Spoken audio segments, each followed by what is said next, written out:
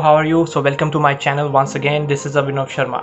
So today I'm going to bring you another video in front of you, and this video will be on the study fields which you can choose after your grade 12. तो हमारे जो grade 12 के बच्चे होते हैं उनको बहुत ये कन्फ्यूजन होती है कि ग्रेड 12 तो हो गई या हम ग्रेड 12 के अंदर हैं, लेकिन अब कौन सी स्टडी फील्ड को चूज़ करें, चाहे वो फ़ॉरेन के लिए हम चूज़ कर रहे हैं, चाहे वो इंडिया के लिए चूज़ कर रहे हैं, क्योंकि इतनी सारी फील्ड्स हैं लेकिन इन बच्चों को पता नहीं होता है। और इंडिया में होता है क्या है कि यूजुअली हमारी जो अप्रोच है या फोकस है वो बहुत ही एक लिमिटेड अप्रोच के साथ चलता है कि बस यही फील्ड्स हैं। अगर नॉन मेडिकल किया है तो इंजीनियरिंग में चले जाओ, अगर मेडिकल किया है तो डॉक्टर बन जाओ या डेंटिस्ट बन जाओ, और अगर कॉमर्स किया है तो चलो बीकॉम कर लो। लेकिन मैं आपको बताना चाहता हूँ कि there are hundreds of fields, practically hundreds of fields out there, जो कि हमारी जो 4 स्ट्रीम्स होती हैं ग्रेड 12 के अंदर उनके साथ रिलेटेड हैं। तो आज मैं कुछ जो है चुनिंदा फील्ड्स के बारे में आपको बताऊंगा, एंड आई एम श्योर कि आप इन फील्ड्स को सुनने के बाद उसके ऊपर रिसर्च करेंगे। अगर आप पेरेंट हैं और अगर आप स्टूडेंट हैं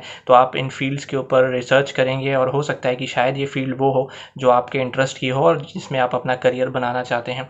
सो इस वीडियो को प्लीज़ कम्प्लीटली देखिए, और इस वीडियो में मैं चारों जो स्पेशलाइजेशंस है यूजुअली जो हमारी 12th के अंदर होती हैं मैं उसके बारे में बात करूंगा। तो चलिए हम वीडियो को स्टार्ट करते हैं। सो हम जब 12th करते हैं इंडिया के अंदर, चाहे वो हम CBSE से कर रहे हैं, ICSE से कर रहे हैं या हम किसी स्टेट बोर्ड से कर रहे हैं, so usually we come across 4 streams. Now क्या है ये 4 स्ट्रीम्स? सबसे पहले आपके पास नॉन मेडिकल है, नॉन मेडिकल के बाद मेडिकल है, देन यू हैव कॉमर्स, और चौथी जो फील्ड है वो है ह्यूमैनिटीज़। तो नॉन मेडिकल, मेडिकल, कॉमर्स और ह्यूमैनिटीज़। अब मैं शुरुआत करूंगा नॉन मेडिकल से, क्योंकि शायद जो है नॉन मेडिकल की क्वेरीज जो हैं वो ज़्यादा आती हैं। तो नॉन मेडिकल के लिए I will be listing out 9 different study fields which you can choose. Start करता हूँ मैं, नंबर 1 वो है इंजीनियरिंग। तो इंजीनियरिंग एज अब्रॉड मैं एक फील्ड के बारे में बात कर रहा हूँ। Typically there are many different fields of engineering which you can choose.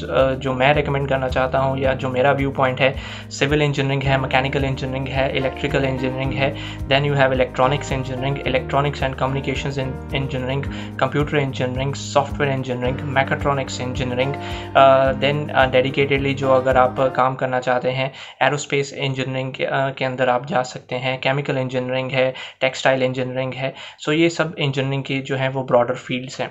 तो जो सिविल, मैकेनिकल और इलेक्ट्रिकल इंजीनियरिंग है इनकी बहुत डिमांड है फ़ॉरेन के अंदर, और ये जो प्रोग्राम्स हैं इनको हम कई बारी बोलते हैं कि ये जो प्रोग्राम्स हैं इनकी डिमांड हमेशा रहती है। सो इंजीनियरिंग तो हो गई। अब इंजीनियरिंग के अलावा अगर हम अपनी जो अप्रोच है या माइंडसेट है उसको अगर हम बढ़ाते हैं तो इंजीनियरिंग के बाद नेक्स्ट फील्ड जो आप चूज़ कर सकते हो that is computer science, third is information technology, number 4 पे आप जा सकते हो इंटरेक्टिव मीडिया। इंटरेक्टिव मीडिया आज के ज़माने में एक बहुत ही ज़रूरी फील्ड है, बिकॉज इंटरेक्टिव मीडिया जो है ये बहुत ज़्यादा एरियाज़ को कंबाइन करके या उसकी आपको इन्फॉर्मेशन प्रोवाइड करता है। आप 2D एनिमेशन सीखना चाहते हैं, आप 3D एनिमेशन सीखना चाहते हैं, आप ग्राफिक्स सीखना चाहते हैं, उसके बाद आप रेडियो के अंदर जाना चाहते हैं, ब्रॉडकास्ट में जाना चाहते हैं, टेलीविज़न में जाना चाहते हैं, आप वेबसाइट डेवलपमेंट के अंदर जाना चाहते हैं, तो interactive media is a very good field for you. Then we talk about environmental sciences. सो अब क्योंकि हमारा जो एनवायरमेंटल आस्पेक्ट है उसकी ज़रूरत जो है वो बहुत अभी अहमियत उसकी बढ़ गई है, तो एनवायरमेंटल साइंसेस का करियर भी बहुत अच्छा है। एनवायरमेंटल साइंसेस के अंदर आप एनवायरमेंटल इंजीनियरिंग में जा सकते हो, एनवायरमेंटल मैनेजमेंट है, एनवायरमेंटल साइंसेस है, तो ग्रीन आर्किटेक्चर है। सो इन फील्ड्स के ऊपर भी आप फोकस कर सकते हो। Next we go for food technology. So food processing technology is a very big industry. So food processing की बहुत डिमांड है, फूड टेक्नोलॉजी की बहुत डिमांड है, फूड पैकेजिंग है, ये इंडस्ट्रीज़ के ऊपर आप फोकस कर सकते हो नॉन मेडिकल के अंदर रहते हुए भी।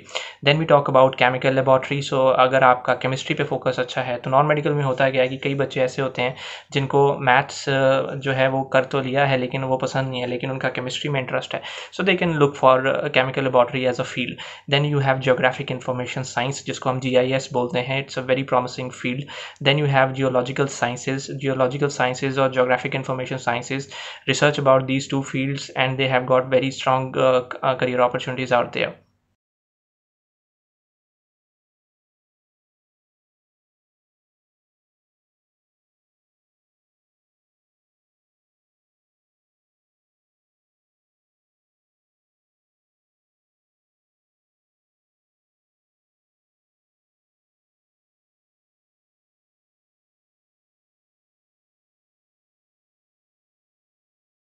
Next field which I am going to talk about is medical.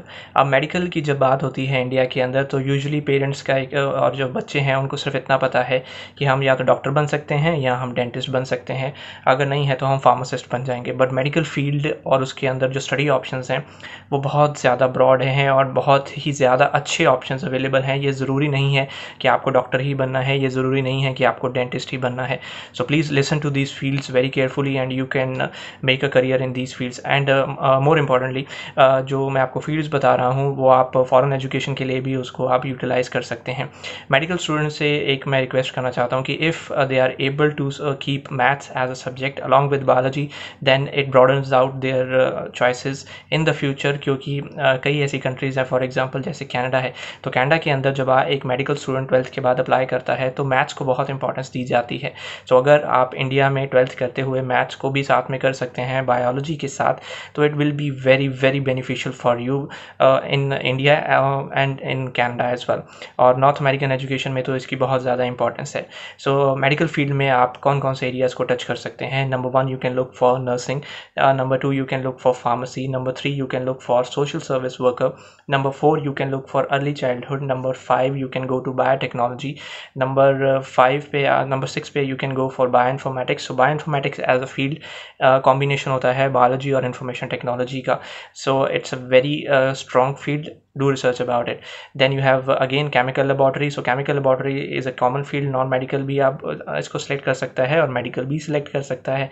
then comes environmental sciences again as a common field between non medical and medical। then you have medical laboratory, then you have denturism। then अब जो है BDS एक complete degree है 4 साल की, लेकिन अगर आप 4 साल की पढ़ाई नहीं करना चाहते हैं फॉरेन में तो आप डेंचरिज्म का प्रोग्राम कर सकते हैं जो यूजुअली 2 साल का होता है। उसके बाद you go for dental hygiene. So dental hygiene makes you a dental hygienist which is typically 3 years। तो 3 साल का ये स्टडी प्रोग्राम होता है। तो अगेन अगर आप फुल डेंटिस्ट नहीं बनना चाहते, you have डेंचरिज्म, you have dental hygiene. Next you go for zoology as a specialisation, you can go for sale and molecular biology as your specialisation, you can go for the study of genetics, you can have काइनेजोलॉजी। काइनेजोलॉजी जो है आपकी sports science के अंदर भी आपको help करती है, muscle science के अंदर भी आपको हेल्प करती है। Then you have fitness and health promotion. अगर आप जो स्पोर्ट्स कंपनीज़ हैं या स्पोर्ट्स गुड्स जो मैन्युफैक्चर करती हैं, नाइकी है, एडिडास है, कंपनीज़ के लिए काम करना चाहते हैं, so you should have knowledge about the sports area as well.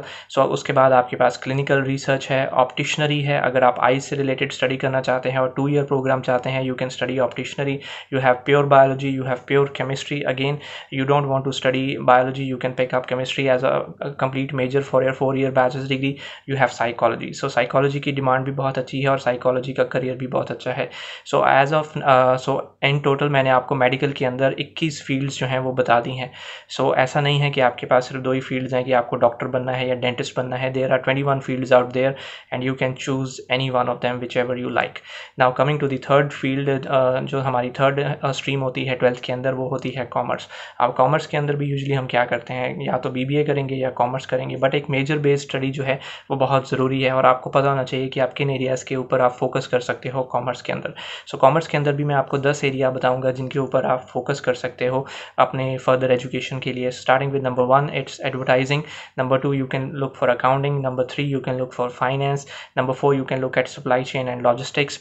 अब हमारी ऑनलाइन कंपनीज जो हैं, जो ऑनलाइन गुड्स जो है डिलीवर करती हैं, अमेजन है, फ्लिपकार्ट है।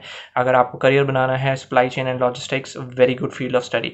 You have event management, you have human resources management, you have hospitality management. आप हॉस्पिटैलिटी होटल इंडस्ट्री में काम करना चाहते हैं, go for hospitality management. You have international business, you want to work for multinational companies, pick international business. You have insurance, insurance is a very big industry in itself. You have entrepreneurship and small business, आप खुद का business कल को open करना चाहते हैं, study entrepreneurship and small business. So these 10 fields, do look out for them if you are a commerce student. Now coming to the fourth stream which we take in our grade 12 is humanities। तो humanities के अंदर भी क्या है कि limitation बहुत ज़्यादा है। लोगों को लगता है कि अगर हमने humanities रखी और हमने बहुत ही बेसिक सब्जेक्ट करे हैं तो हमें कोई अच्छा प्रोग्राम नहीं मिल सकता, लेकिन ऐसा नहीं है। humanities के अंदर भी जो आपको है बहुत ही स्ट्रॉन्ग करियर फोकस्ड जो प्रोग्राम है वो मिल सकते हैं। सो I will be again talking about 10 different areas जो आपकी है, जो आप as a humanities student pick कर सकते हो। Starting with number 1 journalism, you can become a journalist after humanities। you can go for psychology, again it is not necessary कि आप आप एक मेडिकल बैकग्राउंड से आ रहे हो, आप साइकोलॉजी के लिए जा सकते हो। नंबर 3 आप टेलीविजन इंडस्ट्री, ब्रॉडकास्ट इंडस्ट्री के अंदर जा सकते हो। नंबर 4 प्योर ब्रॉडकास्टिंग इंडस्ट्री के अंदर आप जा सकते हो। Number 5 public relations, if you are a very good public speaker आप पब्लिक रिलेशंस पिक कर सकते हो। क्रिमिनोलॉजी, अगर आपको पुलिस डिपार्टमेंट के अंदर काम करना है, criminology is a very good field of study. Animation, अगर आपकी आर्टिस्टिक एबिलिटीज़ हैं, आप स्केचिंग अच्छा करते हो, अगर आपके पास हैं तो आप एनिमेशन के लिए भी जा सकते हो। एनिमेशन में आपके पास 2D एनिमेशन है, 3D एनिमेशन है। ग्राफिक डिज़ाइनिंग की फील्ड आप चूज़ कर सकते हो। टूरिज्म एंड ट्रैवल, अगर आपको टूरिज्म एंड ट्रैवल का इंटरेस्ट है, pick tourism and travel. You have interactive media management, जो कि मैंने नॉन मेडिकल फील्ड के अंदर भी कवर किया था उसको। उसके बाद anthropology, so anthropology is also very broad field which covers very many different areas. So these are the 10 different areas which you can pick under your humanities specialization. So I hope that I have covered most of the areas which are out there as study areas or as study fields available to the 4 streams which students usually have in their grade 12.